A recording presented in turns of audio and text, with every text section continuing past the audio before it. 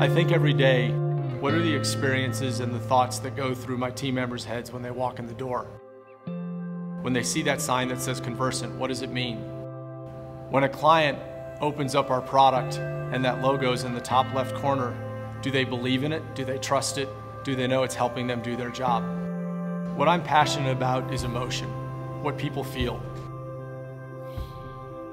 We're in a situation today where we get to come into the office and work with an incredibly talented group of individuals. And so there are very few opportunities in life where you get to walk in the door in the morning and know that the team of people you're working with are all at the top of their game. And through that, we're making huge differences on a daily basis.